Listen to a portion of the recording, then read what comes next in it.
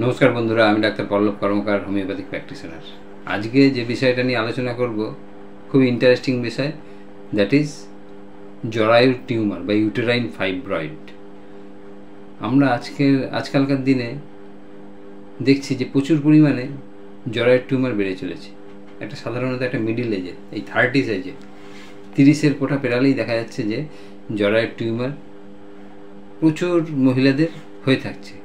তা আমরা জানবো যে জরায়ুর টিউমার এটা বেনাইন না ক্যান্সারাস, এটা ক্যান্সারের দিকে যেতে পারে কিনা, এর টাইপ ক রকমের হতে পারে, ক্লাসিফিকেশান কী আছে, এর লক্ষণগুলো আপনি কী লক্ষণ দেখলে বুঝতে পারবেন যে আপনার জরায়ুর টিউমার হতে পারে বা হয়েছে, কাদের ক্ষেত্রে বেশি হয়ে থাকে, এর কারণ কি, আর শেষে বলবো এর হোমিওপ্যাথিক চিকিৎসা। তা সঙ্গে থাকুন যদি এই সব বিষয়গুলো আপনি জানতে চান। আর বিষয়ে যাওয়ার আগে বলবো, এখনও পর্যন্ত যদি আমার চ্যানেলটা আপনি সাবস্ক্রাইব করে না থাকেন অবশ্যই চ্যানেলটা সাবস্ক্রাইব করে সঙ্গে থাকুন। এইরকম ইনফরমেটিভ ভিডিও আমি যখনই আপলোড করব আপনি নোটিফিকেশান পাবেন। তাহলে আজকে আসবো আজকের বিষয় ইউটেরাইন ফাইব্রয়েড বা জরায়ুর টিউমার। জরায়ুর tumour, uterine fibroid is a benign non-cancerous growth or tumor inside the uterus। এটা একটা বেনাইন নন ক্যান্সারাস, এতে ক্যান্সার নেই, এরকম একটা টিউমার যেটা জরায়ুর মধ্যে হয়ে থাকে। এটার আরও কিছু নাম আছে, uterine মায়োমা, it is called uterine মায়োমা or লিওমায়োমা of the uterus. তাহলে আমরা যদি নামগুলো জানি তাহলে আমরা বিভিন্ন প্রেসক্রিপশানে বুঝতে পারবো যে দেখা গেল ইউটেরাইন ফাইব্রয়েড বা ইউটেরাইন গ্রোথ লেখা নেই, লিওমায়োমা অফ দ্য ইউটেরাস লেখা আছে, বা ইউটেরাইন ফাইব্রোমায়োমা অফ দ্য ইউটেরাস লেখা আছে। তখন আমরা বুঝতে পারবো যে আমরা যেটা জরায়ুর টিউমার কথা বলা হচ্ছে। এটার সাধারণত একটা ছোট মটরশুঁটি বা মটর দানার থেকে শুরু করে, মটর দানা বা মটরশুঁটি থেকে শুরু করে এটা একটা বড় তরমুজের আকারও হতে পারে। আমি তো একজন পেশেন্ট দেখেছিলাম কিছুদিন আগে বা বছরখানেক আগে দেখেছি যে তার পুরো তলপেটটাই জুড়ে গেছে একটা টিউমার, একটা তরমুজের আকারে। যাই হোক, এটা মটর দানা থেকে শুরু করে হতে পারে। এটা এর এক্স্যাক্ট কজটা কী আছে, কী কারণে হয়ে থাকে, এটা কিন্তু এখনও পর্যন্ত বলা যায় না যে এক্স্যাক্ট কারণ কী আছে। তবে বিভিন্ন রকম ফ্যাক্টর আছে, ওই ফ্যাক্টরগুলো ধরা হয় যে এই ফ্যাক্টরের জন্য হতে পারে। এক্স্যাক্ট কজটা এখনও পর্যন্ত কিন্তু সেইভাবে বোঝা যায় না। আর বেশিরভাগ মানুষের ইউটেরাইন ফাইব্রয়েড কিন্তু দে are not producing so much symptoms. তাহলে সিমটম কখন প্রডিউস করে, যখন ইউটেরাইন ফাইব্রয়েড যেটা হয়েছে বা টিউমারটা যেটা হয়েছে সেটা অনেকটা বড় সাইজের হয়েছে, তখন সিমটম প্রডিউস করে। যখন আপনার একদম ছোট তখন মানে আপনার হয়তো টিউমার হয়ে রয়েছে আপনি জানেন না, কোনো একটা পরীক্ষা করতে গিয়ে অ্যাক্সিডেন্টালি আপনি জানতে পারলেন আপনার জরায়ুতে একটা টিউমার রয়েছে, সেটা যখন সাইজ ছোট। কিন্তু যখন এটা সিমটমগুলো ডেভেলপ করে কখন, যখন এটার সাইজটা অনেকটা বড় হয় এবং কোন অর্গানের, ইন্টারনাল কোন অর্গানের নিয়ারেস্ট কাছাকাছি অবস্থিত সেই অনুযায়ী তার সিমটম প্রডিউস করে সিমটমগুলো। তাহলে এবার আসবো এর কজেশন। এখনও পর্যন্ত এর মেন কারণ না, কজেশনে যাওয়ার আগে বলি ক্লাসিফিকেশান কত রকমের হতে পারে ইউটেরাইন ফাইব্রয়েড। সাধারণত ইউটেরাইন ফাইব্রয়েড 4 রকমের হতে পারে। এক হচ্ছে সাব মিউকাস ফাইব্রয়েড। আমরা জানি ইউটেরাসের, তাহলে আমরা প্রথমে যদি ইউটেরাসের পজিশনটা লাইনগুলো বুঝে নিই তাহলে আমাদের বুঝতে এই টাইপটা বুঝতে সুবিধা হবে। একটা ইউটেরাসের আমরা জানি সাধারণত 3টে লেয়ার থাকে, যেটা ইন্টারনাল লেয়ার বা ভেতরের দিকে লেয়ার থাকে, এটা সাবমিউকাস লেয়ার বলা হয়, সাবমিউকাস বা এন্ড্রোমেট্রিয়াল লেয়ার। তারপরের যে মিডিলে যে লেয়ারটা থাকে দ্যাট ইজ মাসেল লেয়ার, মানে মিউরাল লেয়ার। আর একদম বাইরের দিকে যে লেয়ারটা থাকে that is outer layer or serous layer. এই 3টে লেয়ার থাকে। এবার কোন লেয়ারে হলো সেই অনুযায়ী টাইপসটা হয়। তার ক্লাসিফিকেশন বলতে গেলে যদি একদম ভিতরের দিকে বা এন্ড্রোমেট্রিয়ামে বা মিউকাস লেয়ার হয়ে থাকে তাহলে that is called Intra mucus fibroid বা এন্ড্রোমেট্রিয়াল ফাইব্রয়েড। মধ্যখানের লেয়ারে যদি হয় মাসেল লেয়ারে that is called ইন্ট্রামিউরাল fibroid. Mural মানে মাসেল, ইন্ট্রামিউরাল ফাইব্রয়েড। আর যদি শেষের লেয়ারে হয় বাইরের দিকে দ্যাট ইজ বলা হয় সাবসেরাস ফাইব্রয়েড। আর নাম্বার 4 বা 4 নম্বর যেটা বলা হয় সেটা হচ্ছে সার্ভাইকাল ফাইব্রয়েড। যদি ইউটেরাসের সার্ভিক্সের মুখে যদি ফাইব্রয়েড হয় that is called cervical fibroid. এই 4টে টাইপের ফাইব্রয়েড দেখতে পাওয়া যায় আমাদের। তবে একটা জিনিস জেনে রাখা ভালো যে ফাইব্রয়েডের উৎপত্তি কিন্তু মাসেল লেয়ারে, মানে মিউরাল লেয়ারে, মানে মধ্যিখানে যে ইউটেরাসের যে মিডিল লেয়ার থাকে, মধ্যিখানে লেয়ার যেটা মাসেল লেয়ার, এখানে কিন্তু যে কোনো টিউমারের উৎপত্তি হয়। এটা যদি ভেতরের দিকে চলে আসে, এটা ওখানেও থাকতে পারে, তাহলে তখন আমরা বলবো যে ইন্ট্রামিউরাল ফাইব্রয়েড। যদি ভেতরের দিকে চলে আসে তখন বলবো যে ইন্ট্রামিউকাস বা সাবমিউকাস বা সাব এন্ডোমেট্রিয়াল ফাইব্রয়েড। আর যখন বাইরের দিকে চলে যাবে দ্যাট ইজ কল্ড সাবসেরাস ফাইব্রয়েড। আর সার্ভাইকালের সামনে হচ্ছে সার্ভাইকাল ফাইব্রয়েড। এই 4 রকমের টাইপ দেখতে পাওয়া যায়। এইবারে আসবো যে এর কারণ, মেন কজেশনগুলো কী আছে। এর কিন্তু মেন নির্দিষ্ট কোনো কারণ নেই যে কী কারণে আমাদের একজনের ফাইব্রয়েডটা হচ্ছে, কিন্তু এর কিছু ফ্যাক্টর ধরা হয়। এই ফ্যাক্টরগুলোর মেন ফ্যাক্টরগুলো কী কী হতে পারে, তার মধ্যে নাম্বার 1 ফ্যাক্টর হচ্ছে জেনেটিক ফ্যাক্টর বা হেরিডিটারি ফ্যাক্টর। একজনের যদি হেরিডিটিতে দেখা গেছে একজন মহিলার তার মায়ের ছিল ফাইব্রয়েড, তার মাসির ছিল, তার দিদির ছিল, তাহলে তার ক্ষেত্রে হতে পারে জেনেটিক্যাল বা হেরিডিটিক্যালি ফ্যাক্টর। তার হেরিডিটারি ফ্যাক্টরের জন্য এক হতে পারে। যদি ফ্যামিলিতে অনেকের হয়ে থাকে তাদের ক্ষেত্রে হতে পারে। আর একটা হচ্ছে হরমোনাল ফ্যাক্টর। আমরা জানি যে এই ফাইব্রয়েডগুলো মেনলি হয় হচ্ছে ইস্ট্রোজেন এবং প্রোজেস্টেরন লেভেল যদি বেশি হয়, তাহলে ডিউরিং প্রেগনেন্সি ইস্ট্রোজেন এবং লেভেল প্রচুর পরিমাণে বেড়ে যায়। যদি ইস্ট্রোজেন লেভেল মেনলি বেশি হয় তাহলে ডিউরিং প্রেগনেন্সি ইস্ট্রোজেন লেভেল প্রচুর বেড়ে যায়। তাহলে ডিউরিং প্রেগনেন্সি অথবা আফটার প্রেগনেন্সি এইটা হতে পারে ইউটেরাইন ফাইব্রয়েড। অথবা যারা কন্ট্রাসেপটিভ পিল ব্যবহার করে, আমরা জানি কন্ট্রাসেপটিভ পিলগুলো মেইনলি ইস্ট্রোজেন হরমোন দিয়ে তৈরি হয়। তাহলে যে কন্ট্রাসেপটিভ পিল যারা রেগুলার ইউজ করে এবং দীর্ঘ বছর ধরে, তাদের ক্ষেত্রেও কিন্তু ইউটেরাইন ফাইব্রয়েড বা টিউমার হওয়ার সম্ভাবনা অনেক বেশি। এরপরে আসবো যেটা, সেটা হচ্ছে গ্রোথ ফ্যাক্টর। নিউ রিসার্চে দেখা গেছে যে যারা প্রচুর পরিমাণে ক্যাফিন, মানে কফিতে প্রচুর পরিমাণে ক্যাফিন থাকে বা বিভিন্ন রকম স্টিমুলেটিং যেগুলো দ্রব্য সেগুলোতে ক্যাফিন থাকে অনেক, তাহলে যারা প্রচুর পরিমাণে ক্যাফিন ব্যবহার করে বা যারা স্মোক করে অথবা যারা রেড মিট ব্যবহার করে তাদের ক্ষেত্রে, বা অ্যালকোহল যারা ব্যবহার করে, তাহলে ক্যাফিন, অ্যালকোহল, রেড মিট যারা বেশি পরিমাণে ইনটেক করে তাদের ক্ষেত্রে কিন্তু ইউটেরাইন ফাইব্রয়েড হওয়ার সম্ভাবনা অনেক বেড়ে যায়। এরপরে আসবো রেস হচ্ছে, আমরা জানি যে আফ্রিকান কান্ট্রির লোকেদের ক্ষেত্রে এবং ক্যারিবিয়ান তাদের ক্ষেত্রে কিন্তু, যেমন তার মানে যারা নিগ্রো তাদের ক্ষেত্রে কিন্তু ইউটেরাইন ফাইব্রয়েড হওয়ার সম্ভাবনা আমাদের তুলনায় অনেক বেশি। এরপরে আসবো ওবেসিটি, যাদের ওয়েট প্রচুর পরিমাণে বেশি। আমরা জানি যে hormonal level, oestrogen level, obesity অনেক বেড়ে যায়, বা যাদের ওবেসিটি অনেক বেশি থাকে, ভাইস ভার্সা, ওবেসিটি অনেক বেশি থাকলে তাদের ক্ষেত্রে ইস্ট্রোজেন লেভেল বেশি থাকে। আর আমরা আগেই পেয়েছি যে ইস্ট্রোজেন লেভেল যদি বেশি থাকে তাদের ক্ষেত্রে ইউটেরাইন ফাইব্রয়েড হওয়ার সম্ভাবনা অনেক বেশি। তাই ওবেসিটি যাদের বেশি আছে, যারা মোটা, তাদের ক্ষেত্রে ইউটেরাইন ফাইব্রয়েড হওয়ার সম্ভাবনা অনেক বেশি। এরপরে আসবো এজ, বয়সটা কি মেনলি হচ্ছে 30s এজ, 30-এর মধ্যে, তার মানে 30 থেকে হওয়ার সম্ভাবনা বেশি, এবং 30s-এর মধ্যে, 30 থেকে 40-এর মধ্যে, এই 30s-এর মধ্যে এদের ক্ষেত্রে কিন্তু এই ইউটেরাইন ফাইব্রয়েড হওয়ার সম্ভাবনা অনেক বেশি। এরপরে আসবো যে ফ্যাক্টর, সেটা হচ্ছে চাইল্ড বার্থ। দোজ হু আর নালিপেরাস, যাদের বাচ্চা কাচ্চা হয়নি, দোজ হু আর নালিপেরাস, তাদের ক্ষেত্রে কিন্তু ইউটেরাইন ফাইব্রয়েড হওয়ার সম্ভাবনা অনেক বেশি। এবং যাদের একটা দুটো বা বেশি বাচ্চা হয়েছে, ইস্যু হয়েছে, তাদের ক্ষেত্রে কিন্তু ইউটেরাইন ফাইব্রয়েড হওয়ার সম্ভাবনা অনেক কম। এরপরে আসবো অনসেট অফ মেনস্ট্রুয়েশন, যাদের ক্ষেত্রে দেখা গেছে পিরিয়ডটা অনেক আগে হয়েছে, তাদের ক্ষেত্রে কিন্তু ইউটেরাইন ফাইব্রয়েড হওয়ার সম্ভাবনা বেশি থাকে না, তাদের ক্ষেত্রে কিন্তু এই ইস্ট্রোজেন প্রোজেস্টেরন লেভেল বেশি হাই থাকার সম্ভাবনা।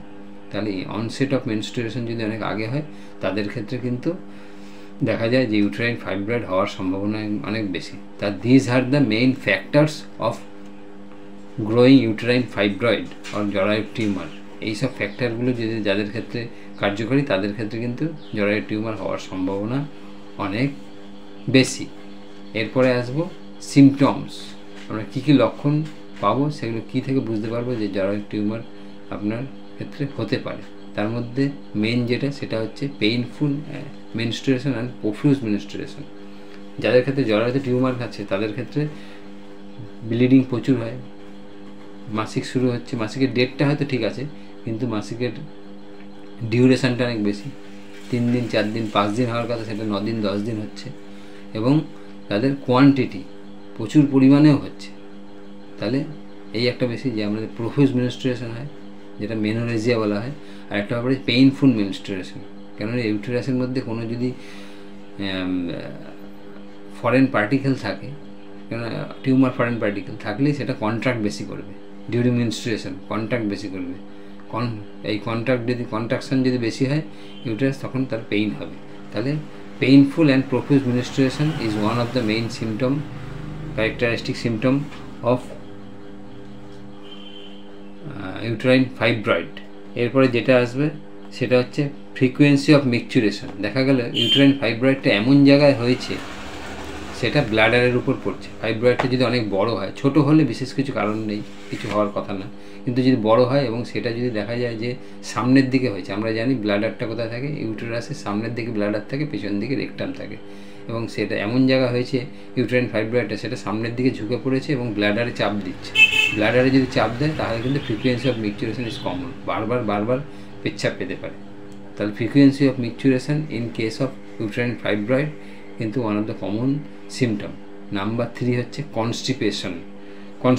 একজন পেশেন্টের দেখা যাচ্ছে কনস্টিপেশন আছে, তাহলে দেখা যাচ্ছে যে ইউটেরাইন ফাইব্রয়েডটা এমন জায়গা হয়েছে সেটা যদি পেছনের দিকে হয় এবং রেকটামকে চাপ দেয়, এবং ইউটেরাইন ফাইব্রয়েডটা যদি অনেক বড় সাইজের হয়, তাহলে লার্জ ইউটেরাইন ফাইব্রয়েড এবং সেটা পেছনের দিকে রেকটামকে চাপ দিচ্ছে, that is in here constipation is common. এখানে কিন্তু পেশেন্টের কনস্টিপেশন অবশ্যই থাকবে।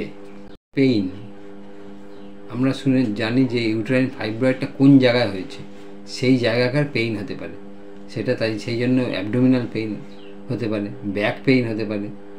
ঠিক আছে, কোন জায়গাটা হচ্ছে তার কাছাকাছি অর্গান কোনটা আছে, সেই জায়গায় যদি বড় একটা টিউমার হয় সেই জায়গাটা চাপ দিচ্ছে, সেই ক্ষেত্রে যদি সামনের দিকে হয় তাহলে অ্যাবডোমিনাল পেইন হতে পারে, পেছন দিকে হলে ব্যাক পেইন, লাম্বার পেইন হতে পারে। তাহলে কোন জায়গায় হয়েছে তার জন্য একটা pain, this is also one of the characteristic symptom of uterine fibroid.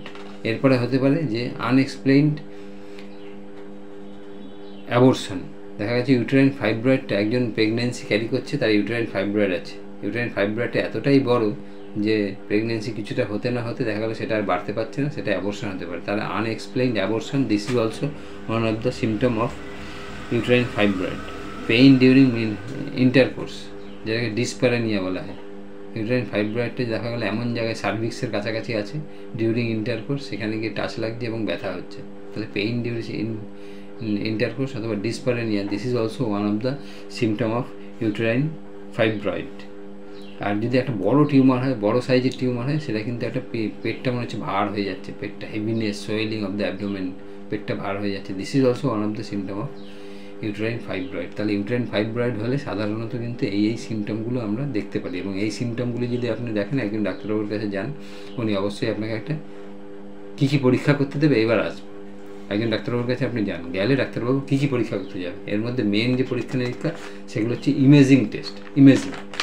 Uterine ফাইব্রয়েডের আমরা কি ব্লাড টেস্ট করবো না ইমেজিং কী করবো? মেনলি হচ্ছে ইমেজিং টেস্ট। মেনলি কী করা হয়, একটা ইউএসজি করা হয়, USG of the lower abdomen করলেই হোক, যদি লোয়ার অ্যাবডোমেন করে ইউএসজি হোক, সেটা স্ক্যান হোক বা এমআরআই হোক, আপনি যাই করুন না কেন দেখবেন ফাইব্রয়েডটা আপনি ডিটেক্ট করতে পেরেছেন।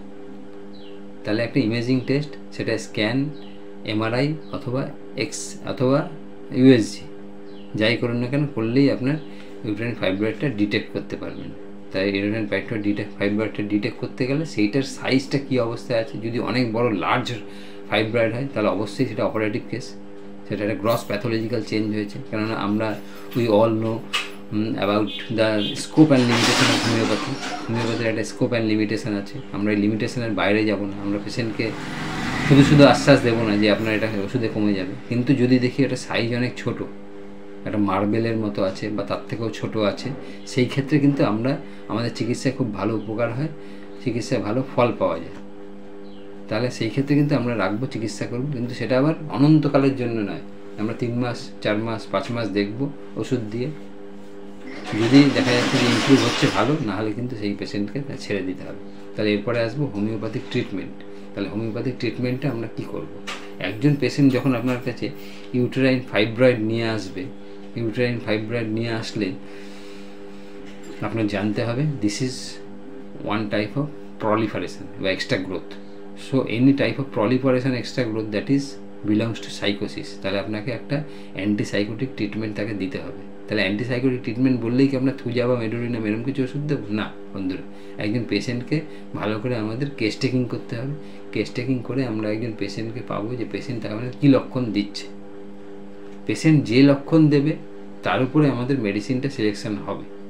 তবে আমাদের জানতে হবে যে এই পেশেন্টের কিন্তু একটা অ্যান্টিসাইকোটিক ট্রিটমেন্ট দিতে হবে। তাহলে আমাদের এমন একটা ওষুধ সিলেকশন করতে হবে যেটা অবশ্যই ডিপ অ্যাক্টিং অ্যান্টিসাইকোটিক মেডিসিন হতে পারে।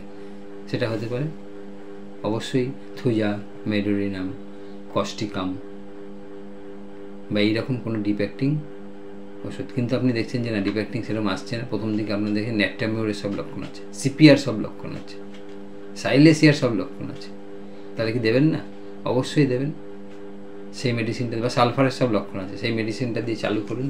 চালু করে যখন দেখবেন যে তার যে যে সিমটমসগুলো রয়েছে, সিমটমস প্রডিউস করছে, সেই সিমটমসগুলো অনেকটাই কভার করে এসছে, তখন তাকে সুইচ ওভার করে একটা deep acting antipsychotic medicine Thuja বা মেডোরিনাম দেওয়ার দরকার অবশ্যই হয়। বেশিরভাগ ক্ষেত্রেই এসে যায়, হয় মানে এসে যায়। আপনি একটা ওষুধ দিয়ে চালু করেন, দেখুন একজন পেশেন্ট এসছে, আপনি ক্যালকেরিয়া কার্ভের লক্ষণ পেলেন, ক্যালকেরিয়া কার্ভের সব লক্ষণ পেয়েছেন, আপনি ক্যালকেরিয়া কার্ভ দিয়ে শুরু করেছেন। এটা খেতে খেতে কয়েক মাস খেতে খেতে দেখবেন পেশেন্টের সিমটম চেঞ্জ হচ্ছে। তার প্রচুর ব্লিডিং হচ্ছিল, ব্লিডিংটা কমেছে, তার যে যে অসুবিধাগুলো কমেছে, কমার পরে আরও কিছু লক্ষণ প্রডিউস করছে। আগে চিলি ছিল, এখন হট হয়েছে, আগে জ্বালা ছিল না, এখন জ্বালা করছে। তাহলে দেখবেন যে যেইভাবে আপনার সিমটম চেঞ্জ হবে, সেই হিসাবে আপনার সিমটম চেঞ্জ করে আপনি একটা ডিপ অ্যাক্টিং অ্যান্টিসাইকোটিক ট্রিটমেন্ট দিতে হবে। এবং ট্রিটমেন্ট দিলে দেখা যায় যে অনেক ক্ষেত্রে ফাইব্রয়েডটা ছোটো হতে হতে সেটা ভ্যানিশ হয়ে গেছে। কিন্তু যদি দেখছি যে আমরা খুব বেশি কয়েক মাস দেখবো, আমরা 5-6 মাস দেখে যদি দেখি যে খুব বেশি ইমপ্রুভমেন্ট দিতে পারছি না, পেশেন্টের একই রকম থেকে যাচ্ছে বা বাড়ছে, তখন কিন্তু সেটা আপনার অপারেটিভ কেস, অপারেশানে পাঠিয়ে দিতে হবে। আর যদি ইমপ্রুভ করছে অবশ্যই হাতে রেখে চিকিৎসা করা যায়। তবে আমাদের ক্ষেত্রে কিন্তু আমি দেখেছি যে অনেকজন পেশেন্টের ইমপ্রুভমেন্ট দেওয়া গেছে। তাই সেটা ইমপ্রুভমেন্ট অবশ্যই ট্রিটমেন্ট করা যায়, কিন্তু সেটা বুঝে ট্রিটমেন্ট করতে হবে যে আপনি কাকে ট্রিটমেন্ট করছেন, কতটা ইমপ্রুভ হচ্ছে কিনা, নির্দিষ্ট সময়ের মতো পরীক্ষা করাতে হবে, ইমপ্রুভমেন্ট আসছে কিনা দেখতে হবে, দেখে চিকিৎসা করতে হবে। আর এর কমপ্লিকেশান হিসাবে হতে পারে যে পেশেন্টের মেনোরেজিয়া হতে পারে, প্রচুর পরিমাণে ব্লিডিং হতে পারে, প্রচুর পরিমাণে ব্লিডিং হলে তার অ্যানিমিয়া আসতে পারে। তাহলে one of the complication anaemia, abdominal pain, পেটের বিভিন্ন জায়গায় ব্যথা হতে পারে যদি বড় সাইজ হয়, এবং যেই দিকটাতে হয়েছে ইউটেরাসে সেই দিকে আপনার পেইন হতে পারে, ফ্রিকোয়েন্সি অফ মিকচুরেশন হতে পারে, কনস্টিপেশন হতে পারে, আরেকটা হচ্ছে আপনার প্রেগনেন্সি না আসতে পারে, অ্যাবর্শন হয়ে যেতে পারে। এইগুলো কমপ্লিকেশন। কিন্তু আরেকটা জিনিস, বড় জিনিস যেটা জেনে রাখা ভালো, যে ইউটেরাইন ফাইব্রয়েড থেকে কিন্তু ক্যান্সার হওয়ার সম্ভাবনা খুব কম। স্টাডি বলছে যে 0.01% ইট মে টার্ন ইন্টু ক্যান্সার। সেই জন্য আপনাদের ভয়ের বিশেষ কিছু নেই যে ক্যান্সার হবে কিনা বা ক্যান্সার হয়েছে কিনা, ক্যান্সার হওয়ার সম্ভাবনা খুবই কম। তা এই ছিল আজকের ভিডিওটা যদি আপনার ভালো লেগে থাকে, একটু ইনফরমেটিভ মনে হয়, তাহলে অবশ্যই লাইক করুন, কমেন্ট করুন। কোনো জায়গায় যদি আপনি কিছু সাজেশান দিতে চান কমেন্ট করতে পারেন। আর যদি শেয়ার করে আরও সবাইকে জানতে সুযোগ করে দিন। আর এখনও পর্যন্ত যদি আপনি আমার চ্যানেলে সাবস্ক্রাইবার না হন, সাবস্ক্রাইব করে সঙ্গে থাকুন এরকম ইনফরমেটিভ ভিডিও পাওয়ার জন্য। নমস্কার।